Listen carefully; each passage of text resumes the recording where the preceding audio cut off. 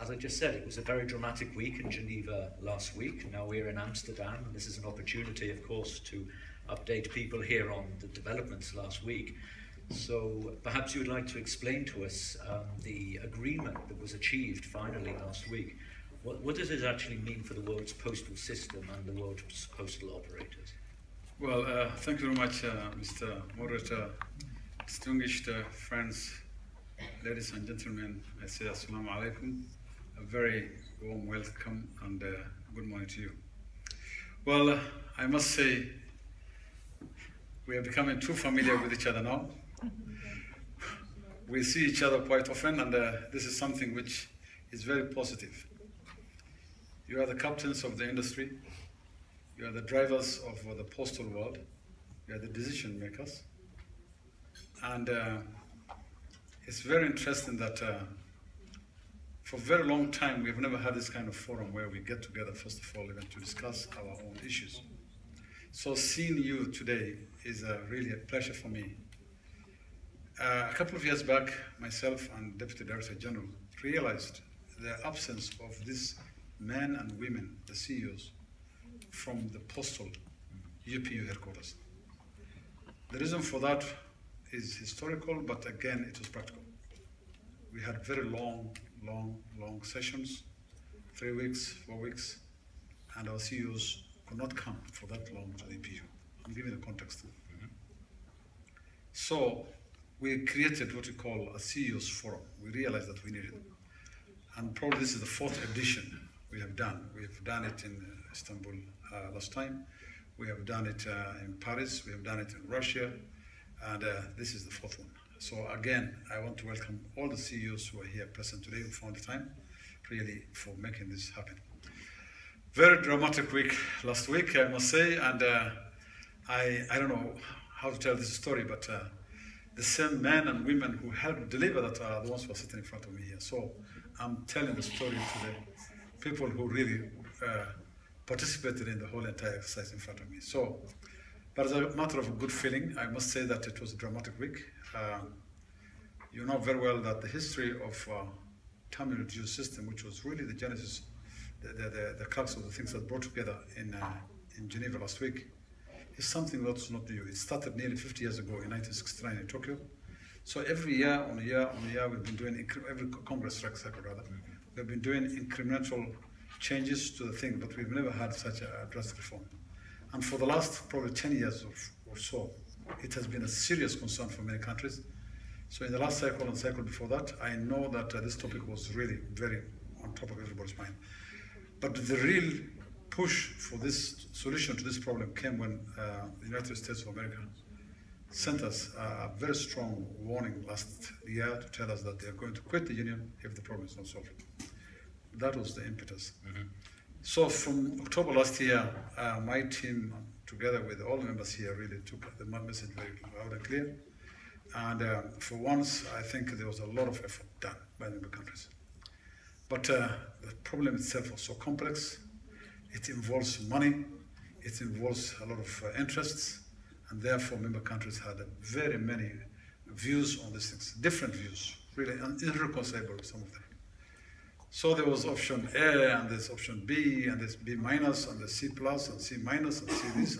So we were all over the place. We had no solution to this problem. Of course, International Bureau Secretariat's role here was to play a neutral role and help member countries really with information and encourage them to be able to come to the compromise. So what happened here is that, but we left really the main decision then. After 10 months of grueling real consultations and discussions and meetings and everything, then an extraordinary Congress was called to deal with the matter. By the time we were all coming to this Congress, no one knew. We were nowhere near compromise. So that's when I and my team really decided that now we need to take the matter, we get involved ourselves now directly and come with an option that was going to form a compromise basis for the countries. I called for a team of countries, 34 countries, to come here, work out. I knew A was not going to fly because it was too extreme, and I knew B was not going to fly, they were to another extreme. So the solution and the convergence was around C. but C had many variants and 12 different amendments to it. So this is what we did on a Sunday and Monday in a hotel called Warwick. We banned midnight oil, but countries had already taken hardline positions. Some of them were so upbeat and they knew they had the numbers, therefore it was a number game, and they didn't want to compromise. And I was very, very disappointed to see really that when we come to a matter of this nature and we are almost coming to the edge, some countries take hardline positions. So we then came in. I always say this, International Bureau Secretariat is made of professional, highly intelligent, well-experienced individuals. We may be neutral, but it doesn't mean that we don't have an opinion. So we said we'll step in, and we drafted what is called a compromise position. We call it a V option. We didn't want to call it a D, because D will signify a disaster. So we said we had A, B, and C, but we didn't want to call it a D. So we said let's come with a victory for all. And that victory, really, at the end of the day, after long negotiations, a lot of discussions, consultations, midnight, different parties, we played diplomacy at the highest level. I have never seen anything like that. Yeah. And we were able finally to close with a victory, which really, in essence, was bits and pieces from A, B, C, C minus, and all this together. We have to put it into a blender and turn it and come up with a victory. And I think the member countries really finally agreed on that, and I was very relieved that we came to that level. Yeah, certainly, from having taken part as well as a journalist watching and reporting on the events last week, it was certainly a dramatic week, and I can also confirm to the audience that a lot of people were up very late on, I think it was the Tuesday night going into the Wednesday, ready to find a deal. Let's look forward now a little bit. So I think everybody is now fairly aware of what happened in Geneva last week, but for the postal operators here in the room, what do they have to do next? What happens next? Do people suddenly have to go back now from Amsterdam and panic and start doing lots of things? What's the process? Perhaps you could explain. Well, I'm talking to the converter. They know what to do. What happens here is, this is the rates. This is a commercial rates between the countries. How do we compensate each other when we send parcels and packets to one another? The fundamental thing, which here I think we're trying to protect as we craft this thing, is to maintain, first of all, certain principles. The principle is that UPU is, UPU is certainly a multilateral organization. It is not, it's a treaty organization. And therefore you have to get the consensus of 192 countries to be able to come to agree on certain things. So what is important for me is that going forward, the rates we have come up with must now be adopted. Before I was interrupted by this phone, sorry, my apologies again, I was coming to the point that we need to ensure that this is a treaty and we must respect it. And that the principle for me is that number one, it's intergovernmental organization. Number two, it is a multilateral system. And number three, it must not forget the founding principles and objectives for which this organization was established. That is universal service. We must be able to address the needs of every citizen on this planet.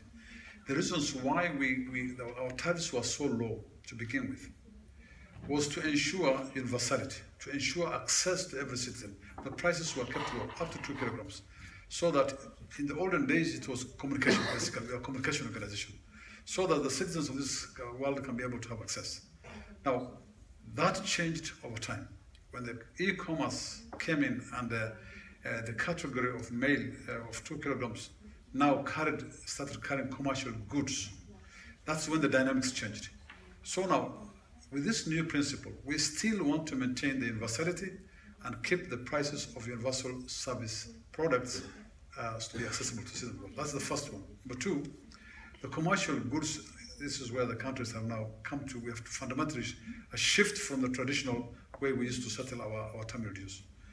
We are now moving to a new area where it's going to be self-declared rates. What this means is that from beginning 2021, going forward, we didn't want to do it overnight. We wanted to do it in a structured manner so that we can be able not to create shocks in the market of the customers. So it was incremental, 21, 22, 23, 24, up to 25. We are going to have incremental increases to be able to meet that 70% of the domestic tariffs of every country. What this means for our colleagues here is that you need to know, first of all, your domestic tariffs. Some of our tariffs were not designed really for commercial purposes, so you have to rethink that when you go back home. They are meant for social services. I know South Africa and many other countries raise this matter very seriously, that developing countries' tariffs are not designed for commercial purpose. So now they have to look at that critically and make sure that, they set the right tariffs. So, first of all, we were trying to protect the citizens and the customers and the clients by not creating a one-shop thing. I think it's only the United States of America who requested for what is called a dual system, a fast track. They have other political agendas for this reason, or commercial reasons for that matter, but they took a strategic decision. They want it in July next year. I think probably, but this is not, we opened that clause, not only for US, but literally any country that can be able to use it like that. So therefore, the posts in this room and more generally the world's postal operators certainly need to do a lot over the coming months. They need, as you just said, they need to look at their domestic tariffs. They need to think about how they can adapt the international. They have to adapt, they have to adjust, they have to really prepare themselves for the new rates. This is what basically what they have to do. So more generally, what you just said, of course, is that the world is changing. E-commerce is nothing new. Everybody here in the room experiences e-commerce, the massive growth of parcels every day. So taking perhaps a longer term view to the future, what do you see as the main, let's say, the opportunities, but also the challenges for the world's postal operators to adapt to this dramatically and rapidly changing world of, let's say, e-commerce, where mail, of course, is becoming less and less important in many countries? Well, I think, colleagues, we all understand this industry very well. It's an old institution with all rules and regulations, and we require every 4 years to make changes. This is the problem we are facing, is that the pace of change in the industry and the dynamics in society is such that a 4-year cycle, first of all, is not desirable. That's why we came up with what's called every midterm congress every 2 years. That was a proposal which we'll go to Istanbul to see that our decision cycle, first of all, can be shortened. That's one thing I was going to recommend. The second thing is that we need a wider reform of the union. We have been, up to now, UPU was a UN organization dealing specifically only with designated operators. That has been for the century, and that's up to now. But let's be frank to one another here. We have just found from statistics and data in the UPU that all the UPU member countries, DOs put together, hold less than 30% of the global market. Where is the rest? The rest is with the private sector. Now we want to ask ourselves, does it make any more sense to continue making UPU only specifically for designated operators, or the whole entire postal industry? I have one challenge with that. I don't want to throw these men and women from the postal sector who have worked 145 years to develop the system under the bus. This is their union. They are the standards and systems and procedures and investment they have made over the years. But the private sector came 20, 30 years ago and now having 70% of the traffic. Now, we have to face that reality and ask ourselves, can we sustain UPU as only designated operators business? The answer is no. Now the question is, the same very countries here are dealing with those private sectors at their national levels. The governments have opened up the market for them. They are working with them. The DHLs are working with us. Now the question is, do you think it's time we ask these guys to come through the front door, come to the UPU, just like ITU, and then they pay for the services, not to come and negotiate individually with you, but come, and then you people now set the tariffs and the terms and conditions under which they're going to come yourselves. And then the UPU now represents the global postal industry. That is the proposal which is in our strategic plan and which was adopted by the ministers in Addis Ababa last year. We have run 7 regional roundtables, and we are coming with the crafting up of the next vision of 2030 for the Union. That is the document which is going to come to the next Congress, and if that passes, then it will mean then opening the UPU to the wider sector. I want to hear the views of these members a little later on that. The other thing which I find very interesting is the other reform which I want to, I will leave the stage very soon, but the other reform which I find critical, which all of you are familiar with, is the contribution model system of this union. We have done with the reform on the structural reforms. We have done the reforms on the representation on the POC Council, I remember last time. We have done the one on time reduced now. The next thing is the contribution model, which has always been avoided and delayed.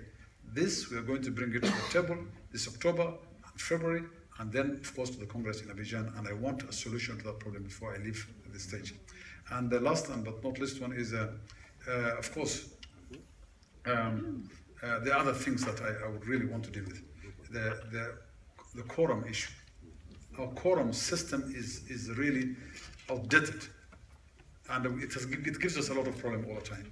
The question of asking some of our rules requiring a physical, even sending your documents by physically alone, that itself, we're electronic age today. So there are things that need to change. And finally, I want to say that e-commerce, financial service, and digital space is where we need to compete if we are going to survive in the future. Any post office which is analog or which is going to deal with the traditional system, if you think you're going to survive, forget it. You're not in that area, because the countries, the society, the citizens of this planet are not there anymore. So modernize the post office. I have been to Kazakhstan recently, I must say, if they're here. I've seen a 21st century post office now going to robotics and what is called drone systems. That is where we need to be.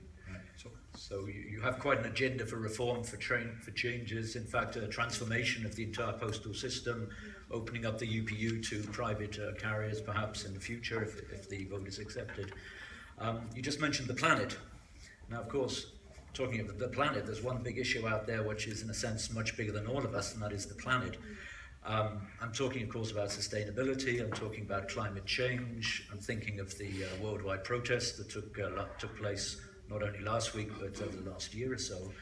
Now, from the perspective of the postal sector and the postal operators, what can the posts do to address these challenges? Are the posts doing enough? Have they done enough so far? What more can be done? Right, okay, thank you very much. I think, colleagues, the planet Earth is the only place we live in, and it is the responsibility of every citizen on this planet to be able to protect it. We've gone way, way, way beyond this capacity of this planet to sustain itself if the present day business as usual type of things continue. So UPU is very, very much aware of the challenges, and we have been, for the last couple of years, been working on programs and activities to reduce our carbon footprint on us. We were trying to get away from the diesel driven vehicles. We're going to electronic and cleaner energy systems. We have gone paperless. We don't cut trees anymore. We have a big voice. We have produced stamps and create awareness in societies all over the globe to be able to be actually the advocates and the ambassadors for the planet Earth. So I think we will continue to reinforce those. And of course, as you're aware, some countries have put money on the table, like Japan and others, for the disaster risk management programs, and which I want to thank them for. So if we can be able to get ourselves, really, that consciousness is very important, that all of us take responsibility for what we do. It is everyone, if we contribute to sustaining a clean energy, clean way of doing things, planting trees, I think that is a responsibility for us. And the UPU is doing a great job on that already, but I want to encourage my colleagues to continue with that. Okay, thank you. Derek, do we have time for questions from the floor at all? I would like to therefore open it up to questions from the floor to Mr. Hussein. Do we have any questions from anybody of a general nature for the UPU for Mr. Hussein? I think we have a few minutes, Derek. Yes.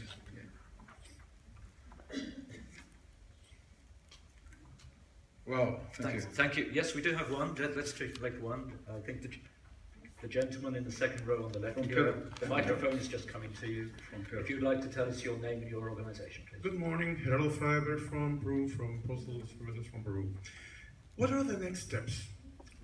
We are just beginning to model a new business. There are a lot of excesses. Being on time has driven postal services and e-commerce to be abusive with the environment. So you get a lot of boxes, a lot of transit in order to get on time, and the tendencies are to be more responsible with the planet. So what are the next steps?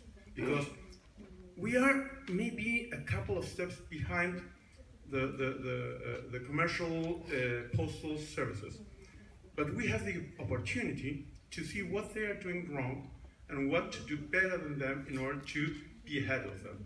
So what are the next steps? Well, can I answer this question, please? I'll answer as you ask questions. First of all, I want to respectfully have a different opinion on the private sector doing better than us. The private sectors are using airlines to carry the mail, and we're using airlines. And the airlines create a lot of, what do you call it, gas. So they have no advantage over you. That there's nothing they do different than what we do in terms of the supply chain. What I want to say is this: what more can we do? First of all, is just to be aware of the staff in your organization should be climate conscious. This is the point. If we're addressing this particular issue, switch off the electricity when you don't need them. Clean up your organizations, plant trees, and make sure that you don't.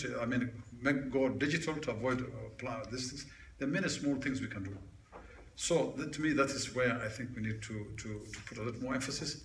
Of course, globally, we can work on strategic global issues on how to address this. UPU is already doing that, join those programs and activities, and then we can be able to contribute.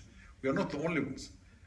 The supply chain, we are not the only ones dealing with it. There are other sectors, industries who are involved in this matter, which also have to play their role so that we can all address this thing together. Okay. Do we have any more questions from the floor for Mr. Hussein at the moment? Okay. Please keep it fairly short. I was in Geneva. Thomas Roggen. Hello, Thomas Roggen of Curaçao. I was in the Geneva convention, and to be honest, on Monday and Tuesday it looked really, really bad. And then we saw the emails coming in, it's going to get better and better, and like 3 o'clock we saw it going the right way. So I would like the UPU and our SG make a big compliment of a diplomatic effort they did, and I want to congratulate you on that. Thank you very much. Actually, I received a lot of accolades, and International Bureau got a lot of praise for this, but we are very humble about this. We are your humble servants, and we don't want to take any credit for what happened in Geneva. I say it was a victory from member countries. Without your agreement, our ideas will not have been fruitful. I think there was goodwill at the end towards everyone played their role. Of course, it is our job as a Director General. I do not want this union to collapse on my hands after 145 years. And what we did in Geneva last week, really, we gave UPU a new lease of life. We were at the brink of falling apart. It will have been a disruption of global proportion in our supply chain management, and the citizens of this world, would have had a different, completely UPU may have been a different thing altogether.